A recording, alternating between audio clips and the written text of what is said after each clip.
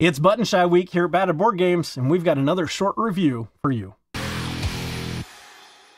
Hello! Welcome to Batted Board Games. Well, he's Batted Board Games. I'm Brad Lake. I'm Toph Ferguson. And we're Batted Board Games, so you don't have to be. Today we're going to be talking about Rove. The little robot on cards. Yes. Rove is another one of those popular solo-only games published by Button Shy. It is designed by Dustin, Dobson, and Milan Zivkovic. We have actually enjoyed several of the games that they have designed, and this one I'm going to put up there with them as well. It is definitely an enjoyable puzzle-thinky game. Yeah, and I would agree. You bought this one. I did buy this one, yes. Yeah, this one has been highly reviewed by a lot of people where they have definitely enjoyed it. You know, we've seen quite a bit of reviews, not so many playthroughs, but definitely reviews of the game. And it's one that I thought, this is up my alley. This is something that I want to pick up and play. The game itself consists of two styles of cards. You've got your maneuver cards, or I forget what they call them, the mission cards, the modules. And so these are going to be out. Each of the modules are going to have a special ability to it and a different way that module is going to move. So you're going to have a grid, and they're going to start in a 2x3 grid, but then you are going to have to move them. And you're doing that by playing your other cards. The other cards are two-sided. Typical Button Shy game fashion. You either have your movement side or you have the actual objective that you are trying to complete. So you're going to take your mission card. You're going to have one of them that you're going to have to complete a mission of. You're going to have to take all your other cards and use them. You're going to have up to 5 cards probably in front of you, maybe 6, depending on how you play your cards. And you're going to try to use your movement points as efficiently as possible, because in order to win this game, you don't only have to complete one mission, you've got to complete at least 7. And so you have to be efficient with your moves. You have to be efficient with when you use the special powers, because you only get a one-time shot with all the special powers. And I will tell you, it's a tight game. Yep. So the different programs that you have, you're only going to get one card back after you get it in the right sequence. And, you can use 2 cards to get them all in the right sequence, but then you're only getting one back. Eventually, you're going to run out of cards. That's kind of like, that's the puzzle, right? How do you use the movement that they have and the special one time out of 7 programs that you're supposed to complete, as well as sometimes you're able to use the special ability on the cards. So it's an interesting puzzle. Even though there's a robot, the robot is up there on the program. You never feel like you're a robot. You feel like you're playing an interesting game of chess. Yes. You have a bishop that jumps. You have a bishop that goes diagonally. You have one that's a little different. It pushes a whole row or anybody that's in its way. You have a card that can duplicate another abilities card. There's just some of these neat things that they have. And then, of course, you're going to end up drawing a card that's like, oh, I want this little blue spiral guy in the middle. And you're like, crap, I just put him all the way on the other side of my little matrix.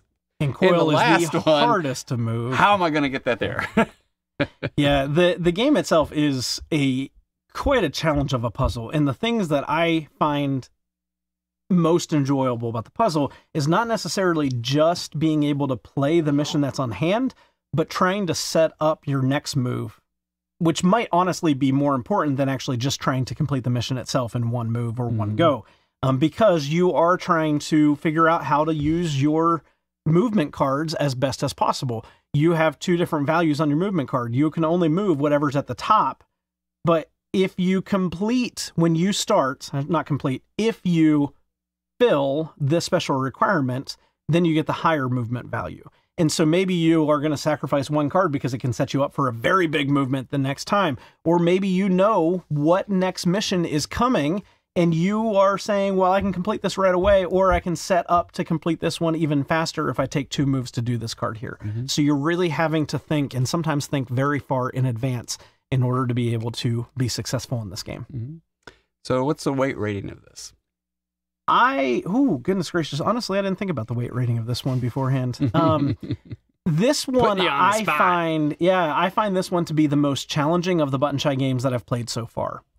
It definitely is a puzzle, and it's definitely a puzzle that I'm not winning at every single time I sit down to play it. And maybe that's because I haven't played it enough, but I've played it quite a number of times, and it's pulling teeth to be able to complete 7 full missions with the limited cards that you have.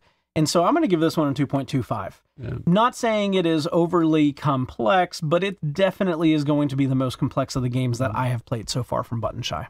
One of the things we've tried to do in each of these discussions, and I know we've forgotten at least one, is how easy was it to learn? Some of the Button Shy games I kind of ding on because reading them, the rules aren't clear. Yeah.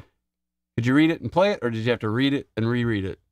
And how many times did you have to reread it if you did? Yeah. I read the rules of this twice, and then I played. So I read it through once.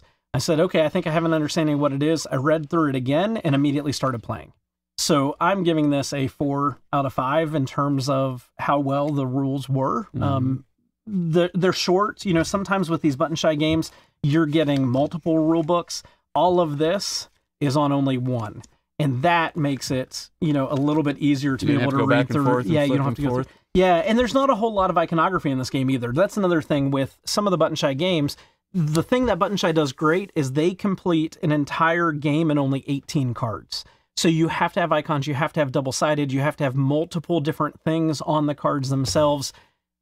One little sheet of paper made it super simple to sit down and be able to play the game. So yeah, 4 out of 5 in terms of how well the rule books were. It might even be a 4.5 out of 5. Yeah.